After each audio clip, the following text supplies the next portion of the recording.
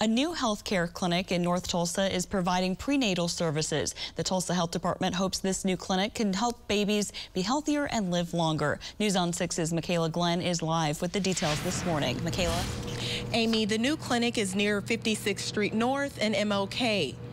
A new report from the Tulsa Health Department shows higher infant mortality rates in certain zip codes, and North Tulsa has the highest. Infant mortality rate is based on the percentage of babies who pass away before they turn 1. About 46% of expecting mothers in North Tulsa are either late to prenatal care or receive no prenatal care at all. Dr. Glenna Wong, a family physician with Crossover Health Services, tells me expectant mothers who are late to prenatal care often have complications when they show up to the hospital to give birth. She says getting mothers better access to care during pregnancy is the key to changing that statistic.